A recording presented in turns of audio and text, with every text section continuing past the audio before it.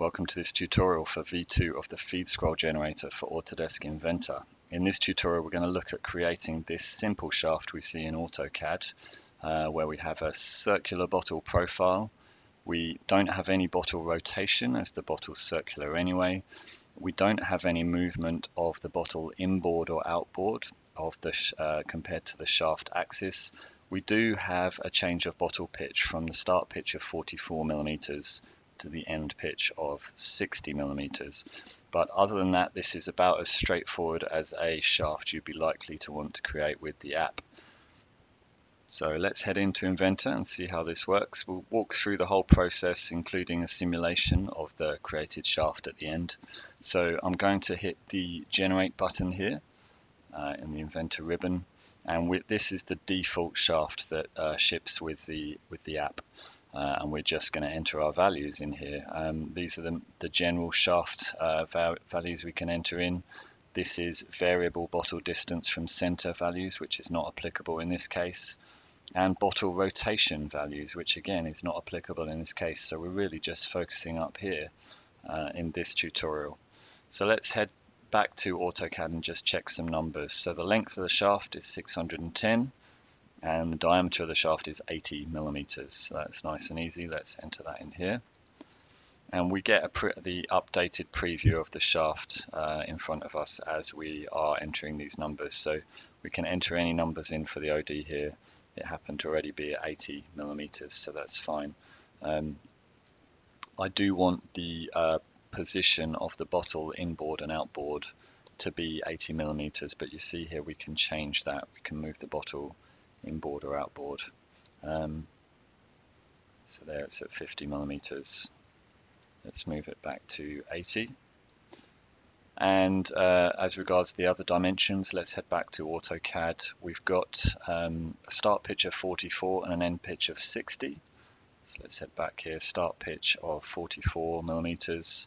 See the preview updates if you're watching closely. There's 60 millimeters. We can see the total number of rotations of the shaft to get the bottle from start to finish here as well. We've got nearly 12 shaft rotations involved here. And for these lead in and lead out values here, let's head back to our AutoCAD drawing.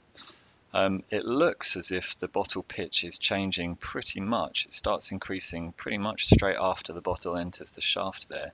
So we're going to have a lead-in value of 0, but we want the pitch to have reached 60 millimeters by the time the bottle is 370 millimeters from the end of the shaft, before the end of the shaft. So let's enter these values in here. We can put a value of 0 for the lead-in, and the lead out is going to be 370. We don't need to reverse the shaft rotation, and we're pretty much ready to go except for the crucial bottle shape here. So we're just going to hit edit bottle shape down here, and we're going to just enter the Inventor sketch that defines this.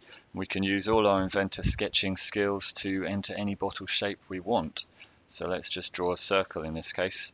Check out the other tutorials for some more interesting and challenging bottle shapes, but we're keeping it really simple for this first tutorial. The bottle size is 44 mil from the AutoCAD drawing. I finish the sketch, I hit accept, and I hit generate again, and yes allows the bottle to be automatically rebuilt in the preview here with the new circular shape. So we've got the option at this point, before we hit the smooth build button, we do have the option to check, to sanity check really, the inputs that we've put in here. You're doing a preview build. Before we do that, you've got different settings for accuracy of the preview build. So let's just head to options and just check. We probably want this set to be as low as possible in order to get the fastest preview effectively. We can also leave this fastest processing box ticked. And with that, let's hit the preview build button. And this is going to give us some blocky geometry output rather than the smooth G2 continuous geometry we expect with this button. But it's really nice and easy to check that you have actually created something that makes sense. So we get a nice quick preview in 8 seconds there. It looks sensible enough. If I want to see the movement of the bottles, I can hit simulate here. We can do this with a preview build or we can do it with a smooth build as well. Let's see, just give a name to this shaft, and it's going to build a simulation for me in an assembly file. And if you're familiar with version 1 of the app, V1 of the app, you'll see some changes in here that I want to talk about as well in V2 of the app. So we've still got a slider that allows us to move back and forth, but this time instead of just 2 bottles, we've got all the bottles appearing as we drag the shaft, from start to finish, and we can see the movement of the bottles as we go along, which is nice to be able to visualize the whole way along. But also some extra improvements are the ability to view the data in a slightly more sensible way in here, and we can view the data inside here, so we can see the position along the shaft of each bottle in millimeters, how far away from the center of the shaft it is. We're not varying that in this example, so it stays at 40 millimeters. The rotation of the shaft, none of the bottles are rotating, so they're all 0. The pitch between the bottles, so we can see it finishes at 60. If I want to scroll the shaft back a bit, if I collapse it, scroll the shaft back a bit here and view it again, I can see at the start we do have a bottle pitch of 44, although the first one's already started increasing there as it's moved along the shaft. And this one's quite useful, the physical clearance between the bottles. So initially we should have 0 physical clearance. Let's just move the bottle just a slightly bit further back there.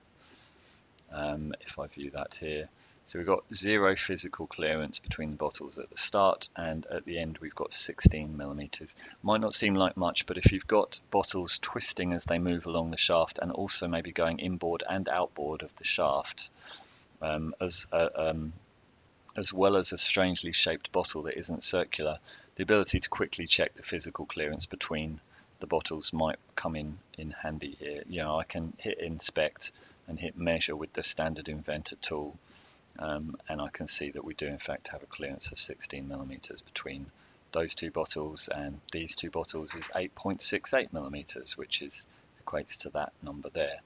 So that's a helpful quick way of doing that. If we want to copy this data into an Excel spreadsheet, we can just hit this copy button, and then I can open an Excel spreadsheet, for instance, and I can just hit Control V to paste that in and expand these columns, for instance, so we can see what's going on. And there's my data if I want to use that in an Inventor drawing or in any other scenario. And we can export as many different versions of that as we want. You see here we've got 5 bottles.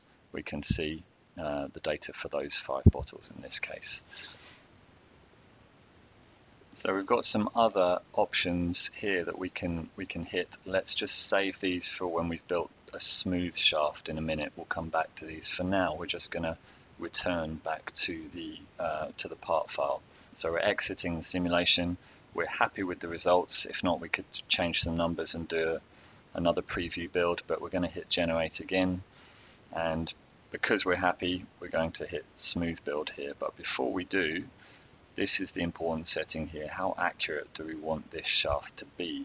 Well, we get a choice of how much construction geometry we use to create it. You see here, if I have the slider right in the middle, I'm creating a construction grid at 3.65 millimeter intervals. So for a circular bottle, maybe that's enough. If the bottle shape is really strange, it's very different from circular. If it's hexagonal or something like that, we might want a finer grid in order to be able to very closely approximate it with the lofts that we're going to create with the app in a minute. But for simple circular or elliptical, a very smooth geometry, a looser grid is generally, a coarser grid is generally suitable. And this is how many grid lines it's going to create in each case. So we'll set it to a reasonable accuracy here, just so it'll be reasonably quick to generate. And then the other important setting is the bottle complexity. So this is how many lofts we need as we go along the shaft from start to finish to actually create the geometry. So for a very unusual shaped bottle, you'll need a lot of lofts in order for the surfaces not to become wrinkled, for Inventor to be able to handle it comfortably. But for a circular bottle, we can have that as very low. We can only just have a few surfaces to replicate it. So, that's about as low as we can go, about 30, 37, 40 surfaces as we go along the shaft. And we're all ready to go now. So I'm going to hit Smooth Build, and it's first going to check the root of the bottle, and then it's going to calculate the vectors. And now we can see it's actually processing the smooth geometry as it goes through. So this is the kind of speed that it's going to generate the shaft at. Lots and lots of points to calculate. You see we're about sort of 13% done now, at sort of 2/3 highest accuracy. So what we advise at this point is that if you've got other work to do in Inventor, or if you want to create more shafts, then I can easily start another session of Inventor now and carry on working while this session runs. And if you've got a quad-core machine, or dual-core, quad-core, 8-core machine, then you'll be able to do that without any performance impact, as Inventor will only really use one core for these calculations. Okay, so we're just about to start actually lofting the curves with the app, and you can see we're now creating the lofted surfaces. You can actually see the construction geometry that's being used. You can see that the rails used for the loft are actually quite coarse. You can see each rail there.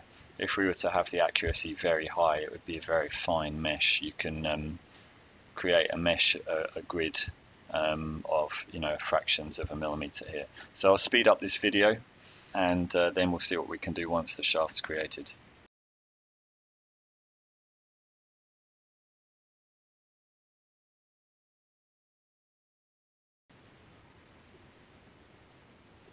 Okay, so here we have it, this shaft created in what looks like just under 4 minutes to reasonable accuracy. So I'm going to say OK to that, and let's take a look at it. So it's proper solid geometry in Inventor. First thing we might want to do is to check the smoothness of the surfaces. So the app will always use G2 continuous splines to create these lofts. Obviously you can make the app's job easier by using actually G2 continuous geometry for the bottle shape if you have to put fillets on there. But in this case it's about as smooth as it's possible to be with a circle, so we expect perfect results effectively.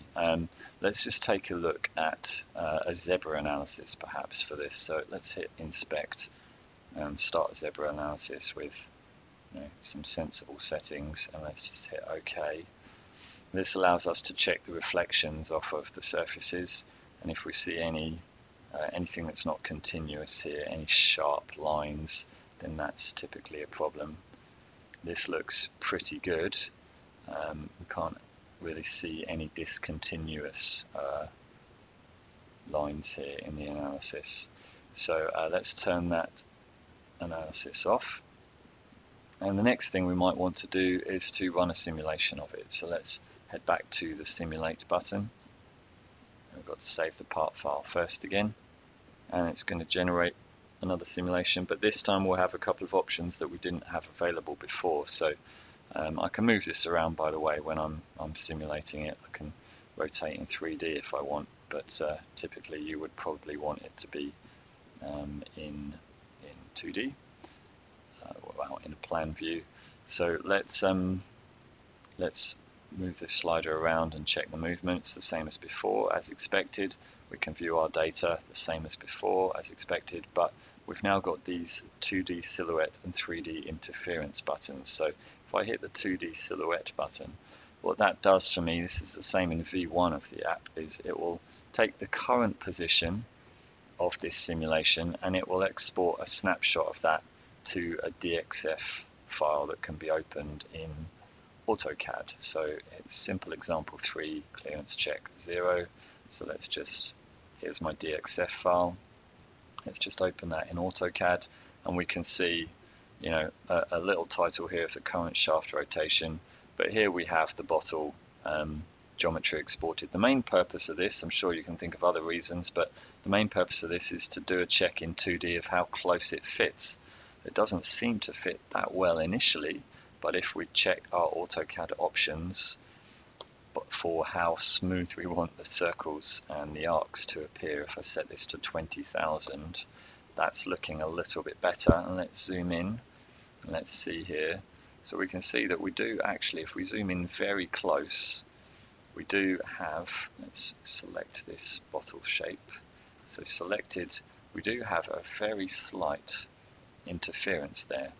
So it's only very, very small, but that's because we didn't put the highest level of accuracy on the shaft. Now, if we return back to Inventor, I'll explain what we can do about this. So the app will always produce a very small interference, maybe infinitesimally small if you use the highest accuracy. This is just due to the way the surfaces are constructed. However, what we can do to counteract that is to put a clearance on the shape of the bottle itself. So if we wanted a 0.1 mil clearance or a 0.5 mil clearance around the bottle, we just sketch a bottle shape that is 0.5 mil bigger than, or 1 mil big on diameter than it would than the actual real bottle shape. So that's easily taken care of. But the other tool we've got in here is our 3D interference tool, which I just hit the button there as I was talking because we're using here the standard Inventor interference checking tool in an assembly, and it's calculating the interferences. Because this is complex geometry, you can maybe hear the fan on my computer running. It takes a minute or two to calculate. I shouldn't really have had so many bottles visible here. I really only needed one or two bottles visible.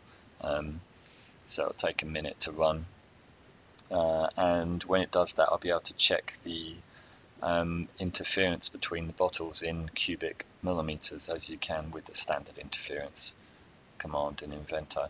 So as I'm asking an awful lot of it to do it with so many bottles and this complex geometry, I'm going to pause this video while Inventor carries on thinking about this, and then I'll show you the results in a second. Okay, Inventor's all done with the calculations. My fan is calming down. Everything's back to normal. If I want to check the total interference, I've got 11 interferences with a total of about 18 cubic millimeters. So each interference between the bottle and the shaft is about, I guess, 1.2, 1.3 cubic millimeters. If I want to zoom in on one or two of those, let's see, there's the interferences. If we take a look at this, the actual thickness of that interference is pretty small. As you can see, it's a very thin little slice there. So by modeling in a very small clearance in the shape of the bottle itself, maybe, certainly 0.1 of a mil or more, even with this medium accuracy, we'd be able to get zero clash between the bottles and the shaft. So I'm going to say OK. By the way, we can zoom into any clash here by double clicking on the interference here if you're using Inventor 2016, I believe, or later. So I'm going to say OK here. So that was the 3D interference button, which is another way of checking the geometry. Here's an addition in V2 of the app that we're talking about now. This is the option to actually bake the simulation in the current position and save it off as an assembly that we might want to use in another Inventor layout assembly or a production line assembly or something like that. We can actually save it off, whereas previously we had no other option but to return to the original simulation part file. So if I want to bake this simulation in the current position, I can just hit this button here, and it gives me a message informing what's about to go on, and it will save off the parts in the current position. So this is now an Inventor assembly file with grounded bottles. I can treat it like any other assembly file, save it, assemble it into another assembly, and produce another version of it if I want as well. So let's just head back to the original part file, which is this one here. And we've successfully built our first simple shaft with the feed scroll generator. Thanks a lot for watching, and I hope you enjoyed this.